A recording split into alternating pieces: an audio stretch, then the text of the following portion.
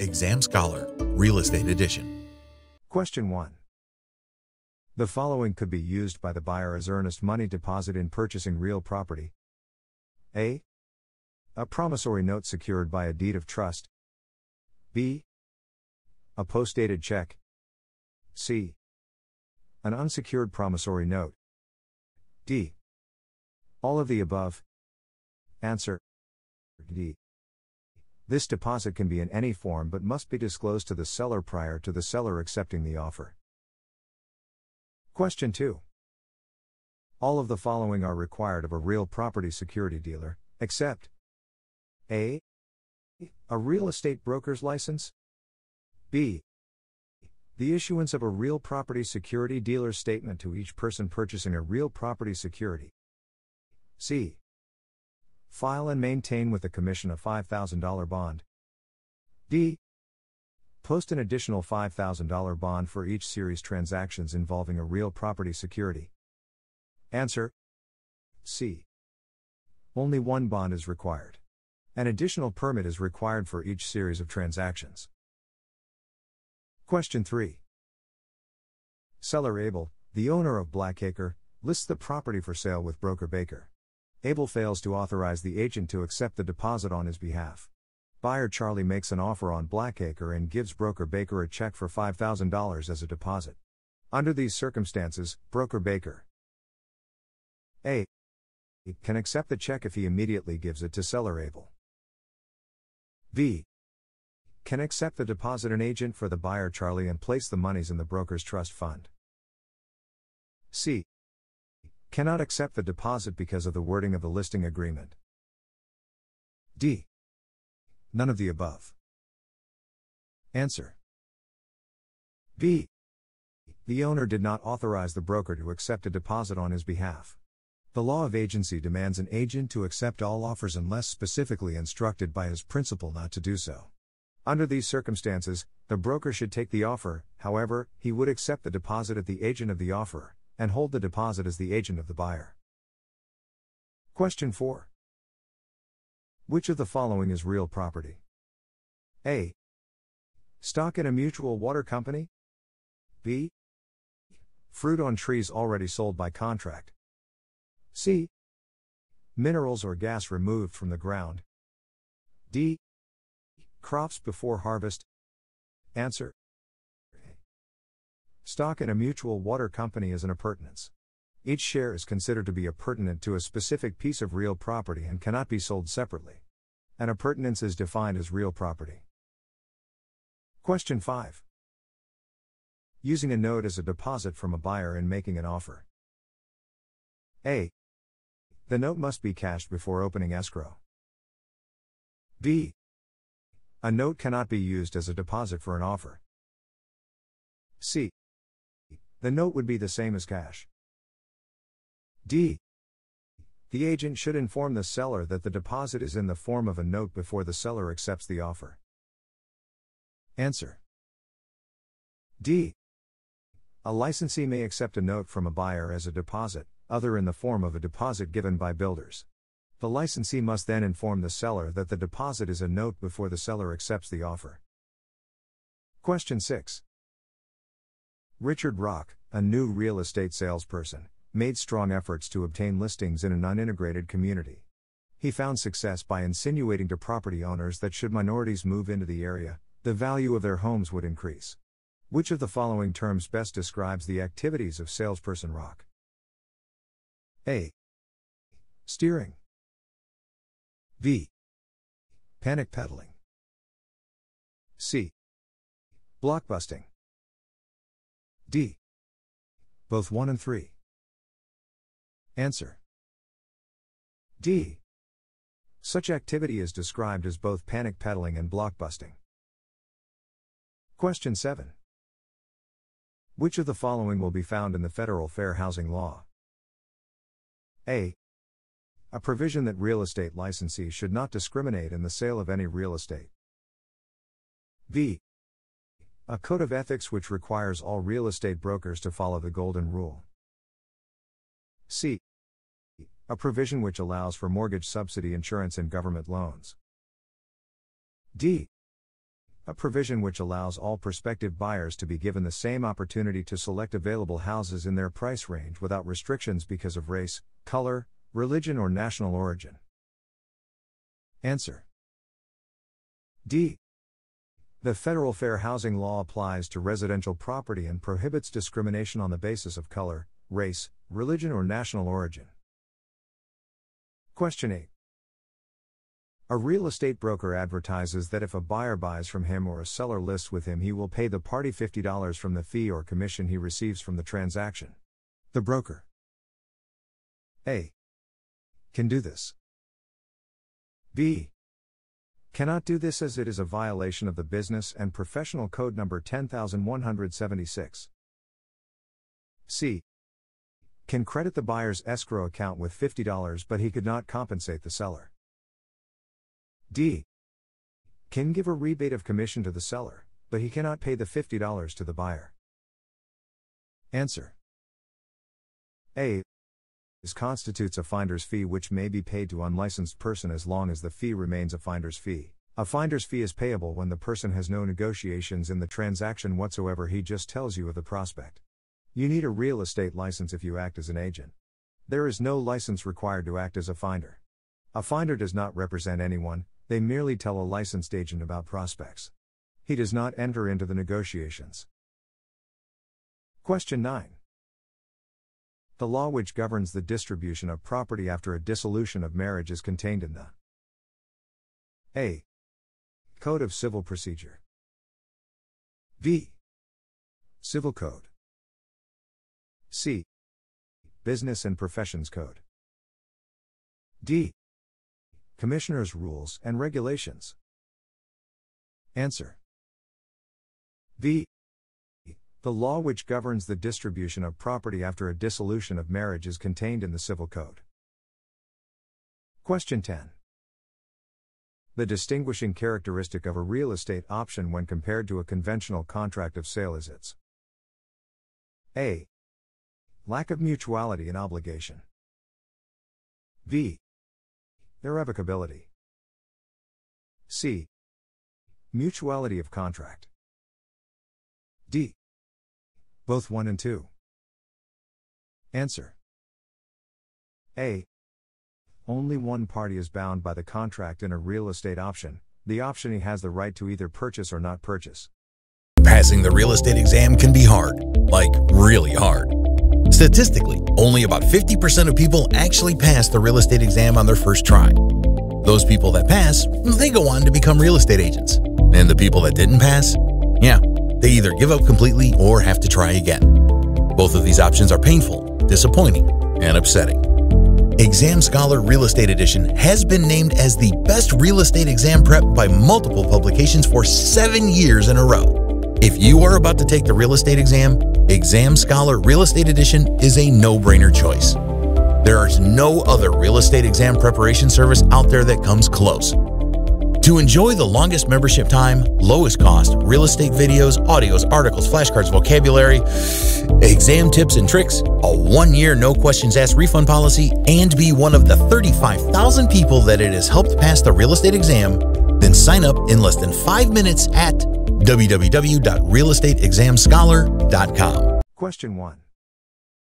What special type of ownership is available in most non-community property states and is only available to married persons? A. Estate by escheat. B. Tenancy by the entirety. C. Dual tenancy. D. Coup estate. Answer: B. Tenancy by the entirety is available in most non-community property states and is automatically the assumed form of ownership when a couple purchases real estate together unless they opt for another form. Question 2. If a restaurant is located in a section of town that has been rezoned from restaurant and retail to commercial office building development, the restaurant can remain there by use of A. A special use permit. B. Non-conforming use. C. The grandfather use clause. D. Tenancy in specuity. Answer: B. The restaurant can remain in place by non-conforming use. The restaurant will not be able to expand into other neighboring sites, however. Question 3. A broker gives a written step-by-step instruction manual to new agents and instructs them to follow each of the steps exactly in order to produce sales for the brokerage. In addition, the broker threatens to discipline any agent that does not follow the steps, up to and including termination. The agent should A. Be scared of losing the position in the brokerage by means of firing. B. Follow the directions step by step. C. Do what they feel is best for obtaining results for the brokerage. An agent is an independent contractor and liable for results only, not the means they are achieved. D. None of these. Answer. C. A real estate agent working under a broker is liable to the company only for the results achieved as defined in the hiring contract and not by the specific means they are achieved. This is an independent contractor arrangement. If it were an employer-employee relationship, the employer can dictate the specific means of obtaining performance. Question 4. To match the specifications of a subject property, in the market data approach to appraisal, the sales prices of comparable properties are A. Increased. B. Decreased. C. Adjusted. D. Net zeroed. Answer. C. In the sales or market data approach to appraisal, the sales prices of comparable properties are adjusted to match the specifications of a subject property. Question 5. In real estate, the simplest form of property ownership is called A. Joint. B. Tenancy in common. C. Community. D. Severalty. Answer. D. The simplest form of ownership in regard to real estate is severalty because there is only one owner. All other forms include multiple party owners involved. Question 6. What is the formula for determining the value of an investment property? A. Net operating income divided by capitalization rate. B. Capitalization rate multiplied by net operating income. C. Potential gross income divided by operating income. D. Potential gross income divided by capitalization rate. Answer. A. Net operating income is divided by the capitalization rate to arrive at the value of the property. Question 7. If a buyer decides to pay for a property in cash, which form is required to be filed according to the IRS? A. Form 1090. B. Form 9600. C. Form 8300. D. Form 2740B. Answer. C. IRS Form 8300 must be filed on all cash payments that are $10,000 or more. Question 8. A cash payment of $10,001 is given as earnest money to secure a property. What must be filed? A. A documenting receipt. B. A procurement contract. C. An IRS Form 8300. D. An expediting loan form. Answer. C. The IRS requires any cash payments over $10,000 be recorded by filing a Form 8300. Question 9. A vendor vendee is a term that best describes the relationship between A. Purchase and sales. B. Mortgager mortgagee. C. Grantor grantee. D. Optioner optionee. Answer. A. The term vendor vendee is best matched with purchase and sales. Question 10. Which term is best related to lender borrower? A. Grantor grantee. B. Mortgager mortgagee. C. Option or option E? D. Seller buyer? Answer B. The best match from this list that is related to lender-borrower is mortgager-mortgagee. This relationship is a lender-borrower relationship. Question 1. At the close of the Civil War, a law that extended equal rights and real property to members of all races is called A. The Civil Property Amendment of 1866. B. The Property Rights Clause of 1868. C. The Civil Property Rights Act of 1865. D. The Civil Rights Act of 1866. Answer D. The Civil Rights Act of 1866 is the law that granted equal rights and real property to all races in the United States. Question 2. The Civil Rights Act of 1866 prohibits discrimination in real estate based on A. Nationality and religious beliefs. B. Religious beliefs. C. Gender. D. Race. Answer D. The Civil Rights Act of 1866 prohibits discrimination in real estate based on race. Question 3. A person with a child under the age of 18 is protected by the federal ban on discrimination based on familial status in order to A. Provide equal access to rentals. B. Allow for blockbusting to occur. C. Provide equal rights to families. D. Allow for a family to live in a tract neighborhood. Answer A. The federal government provides protection from discrimination for people who have children that need places to live. This protects people from landlords that may try to not allow a person to rent or lease that has children. Question 4. An easement is defined as A. The legal right to pass over your neighbor's land. B. The right of way through your own property. C. The gradual easing away of land by water. D. None of these. Answer A. An easement is the legal right to pass over another's land to get to your own or another's land. Question 5. The holder of a life estate may A. Maintain the property. B.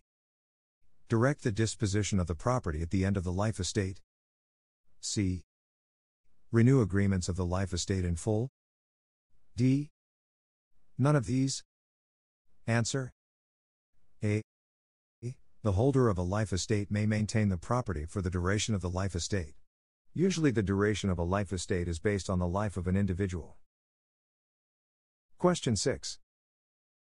If Charles finds a home that is for sale by the owner and tells the owner that he will pay the full asking price and promises to send an earnest money check in the mail in the next 5 days, this contract is A. Valid. B. Void. C. Voidable. D. Unenforceable. Answer D. According to the Statute of Frauds, all contracts for the sale of real estate must be in writing to be enforceable. Question 7. The value of an investment property, as estimated by an appraiser, the potential gross income does not include A. Settlements from the state government for losses due to eminent domain. B. Estimated rental income based on full occupancy. C. Fees related to parking and storage areas. D. None of these. Answer A. Settlements or proceeds from the sale of land is not considered in the appraiser's valuation. Question 8. If Janice owns and occupies one side of a two-family house, and she wants to advertise the other side of the house as a non-smoking rental, can this be legally done without discriminating? A. Yes. The right to smoke is not protected by law. B. No. She cannot advertise discriminatory practices in regards to real estate. C. Yes. Since she is occupying part of the house herself, law provides for this protection. D. No. The only type of discrimination she can use is based on race. Answer. A. There is no law that protects a person's right to smoke. Advertising a rental as non-smoking is not discriminatory and is therefore legal. Question 9. When there is a conflict in limitations on the development of property, which rule applies? A. The least restrictive. B. The most restrictive. C. There is no rule to determine this. D. None of these. Answer. B. The most restrictive rule applies when there is a conflict in limitations on the development of property. This comes into play if there are zoning restrictions that conflict with architectural restrictions or deed restrictions. Question 10. If an appraiser was using the Consumer Price Index method to determine reproduction costs, this would be A. Reliable. B. Not reliable. C. Acceptable. D. Void. Answer. B. Reliable methods of determining reproduction costs are the square foot method, most common, cubic foot method, unit in place method, and quantity survey method. Question 1. If Steve J. Carlisle offers to purchase a house from the Jeffersons for $723,000 and a closing scheduled for August 7th, and the Jeffersons sign a written acceptance with a provision that closing be executed on August 8th, what can happen at this point now? A. Steve can back out of purchasing the house without a penalty. B. Steve can hold the Jeffersons to an August 7th closing. C. Steve can sue for specific performance on August 8th. D. None of these. Answer. A. Since the Jeffersons made a counteroffer, it constitutes a rejection of the original offer. Therefore, Steve can either accept the new offer or reject it without penalty. Question 2. An agent knows a person that wishes to sell their existing property to purchase another more expensive property listed through another brokerage. What is the agency relationship to all parties involved? A. The known person is the agent's customer, no relationship exists between the seller of the more expensive property. B. The seller of the more expensive property is the client, the agent is in dual agency with both clients. C. The agent's known person is the client, the seller of the more expensive property is the customer. D. The agent is a dual agent to all parties. Answer. C. Under the laws of agency, in this particular situation, the known person is the client, and the seller of the other property is the customer of the agent. All parties are entitled to fair treatment. Question 3. Jeremy is a salesperson at a local real estate firm. He is required to submit to a dress code, attend meetings, and perform marketing tasks for the firm. He is paid in bi-weekly paychecks that have federal, state, and local taxes withheld. In this type of situation, the relationship with the firm is most likely that of A. An independent contractor. B. An employee. C. A contractor for hire. D. A manager. Answer. B. This type of situation that requires a person to perform tasks in a specific way for an organization is typical of an employer-employee relationship. Therefore, Jeremy is most likely an employee of the firm. Question 4. A violation of the Sherman Antitrust Act could be A. Competing brokers discussing fees and business practices. B. A broker discussing fees with an agent. C. An agent buying stock in the firm they are under contract with. D. None of these. Answer. A. Any discussion between competitors could be seen as an attempt to conspire to set the cost of real estate brokerage services, which is in violation of the Sherman Antitrust Act. Question 5. What happens if the principal is incapacitated or suffers death according to the laws of agency? A. Any contracts in place are cancelled. B. All dates are extended to allow time for processing. C. The agency is terminated. D. None of these. Answer. C. Upon death or incapacitation of a principal, the agency is terminated by operation of law. Question 6. What does a planned development consist of? A. Lots owned in common. B. Individual lots. C. Both individual lots and lots owned in common. D. None of these. Answer. C. A planned development includes both lots owned in common and lots owned individually. Question 7. If a home is located in an area that is zoned for commercial use, the home will have minimum value because of what principle? A. The principle of diminished returns. B. The principle of nonconformity. C. The principle of conformity. D. The principle of delegated zoning. Answer. C. The principle of conformity states that for a property to retain value, it should be in an area that consists of like-type properties. Question 8. If a tenant in a commercial building pays a rental fee that includes all property maintenance charges, utilities, and cleaning services, this type of lease is called A. Performance lease. B. Net lease. C. Pro rata lease. D. Gross lease. Answer. B.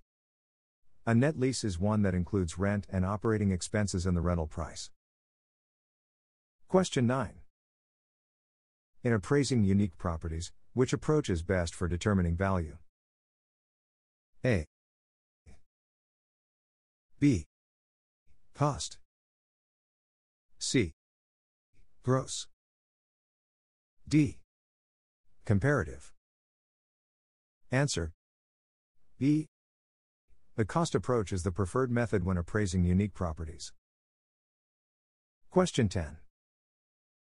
Of the properties listed, which is considered the most unique and would use the cost approach method of appraisal? A. A piece of land. B. A condominium. C. A historic building. D. A farm. Answer. C. Of the answers given, a historical building is the most unique type of building and would therefore use the preferred appraisal method of the cost approach. Question 1. The real estate commission for a property that is in probate is set by A. The real estate. B. The decedent. C. A court order. D. A probate officer. Answer. C. Commissions for property sold in probate are set by the individual court district. Question 2. The value of the best property in the neighborhood will be adversely affected by the presence of comparatively substandard property, is a statement relating to value and is known as the principle of A. Balance. B. Contribution. C. Regression. D. Progression. Answer. C.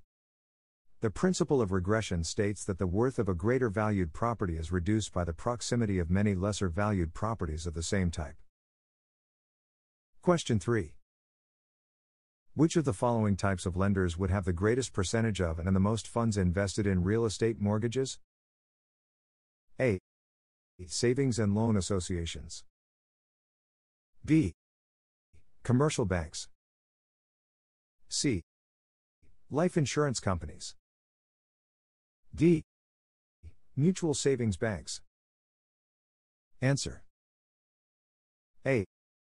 Savings and loan associations place a greater percentage of their funds into real estate loans. These loans, namely, are in the single-family dwelling area. As to life insurance companies, they prefer long-term, high-valued commercial properties. Commercial banks, due to the liquidity requirements, prefer short-term loans such as construction loans, although here too, funds are available for the home loan market. Question 4. In addition to land resulting in the formation of a gradual buildup by natural causes, the party who would benefit from this would be A. The landowner. B. The local government. C. The federal government. D. The landowner's neighbor. Answer. A. The question describes accretion, and the land that accretes from a river belongs to the adjoining landowner. Question 5. No prudent person would pay more for a parcel of real property than the price of a reasonably close alternative, which is available without undue delay, refers mass nearly to the principle of A. Balance. B. Conformity. C. Substitution. D. Intervention. Answer. C. The principle of substitution, in essence, states that no prudent person would pay more for a parcel of real property than the price of a reasonably close alternative which is available without undue delay. Question 6. Sam inherited rolling hills from his uncle. The first thing he did with the vacant property was to remove all the topsoil, which he sold to a landscaping company. Sam then removed a thick layer of limestone and sold it to a construction company. Finally, he dug 40 feet into the bedrock and sold it for gravel. When Sam died, he left rolling hills to his daughter, Pat. Which of the following statements is true? A. Pat inherits nothing, because rolling hills no longer exists. B. Pat inherits a large hole in the ground, but it is still rolling hills, down to the center of the earth. C. Pat owns the gravel, limestone, and topsoil, no matter where it is. D. Sam's estate must restore rolling hills to its original condition. Answer. B. Pat inherits exactly what Sam owned just before his death, a location on the earth's surface, everything below it to the center of the earth and the space above it toward the heavens. Question 7. A true statement regarding floor waters is that flood waters A. Refer to water in minor depths, either standing or flowing, which do not produce serious surface scour or leave deposits of silt. B. Refer to water on the surface of the land but lower than the water table in the area. C. Are deemed the enemy of every affected owner and owner may protect their property by employment any reasonable protective measures. D. Are found below the water table, at the water table, and above the water table. Answer. C. Flood waters, water from a downpour, river overflowing its bank. One may protect himself against such flood by building a dike, or sandbagging or other methods of diverting the water to other property owners. Question 8. Single-family home values are least protected in neighborhoods where there is A. A similarity of income of the owners. B. A predominance of residents belonging to the same ethnic or religious group affiliation. C. A minimum of change to existing restrictions as a result of legal restrictions. D. An increasing mixture of average quality homes with high quality homes. Answer. D. In an area where average quality homes are being constructed among high quality homes, there would tend to be a decrease in the overall neighborhood property values. Question 9. The primary justification for zoning ordinances is that they A. Promote conformity in the outward appearances of structures. B. Limit the supply of specific businesses within a zoned area. C. Promote the general health, safety and welfare of the community. D. Increase the tax base of the local governing body. Answer. C. One of the requirements before a zoning ordinance is considered lawful is that it promotes the general health, safety and welfare of the community. Question 10. Which of the following actions or events would result in the termination of a sales escrow? A. Revocation of the escrow instructions by the broker of the seller. B. The cancellation of the escrow by either party. C. The mutual consent of the parties. D. The death of either of the parties. Answer. C. Escrow instructions are an agreement between buyer and seller, and cannot be unilaterally cancelled without the consent of the other. Death would not terminate their agreement, but the instructions would be a contract normally binding upon the heirs. Escrow can be terminated by the mutual consent of the parties. Exam Scholar, Real Estate Edition.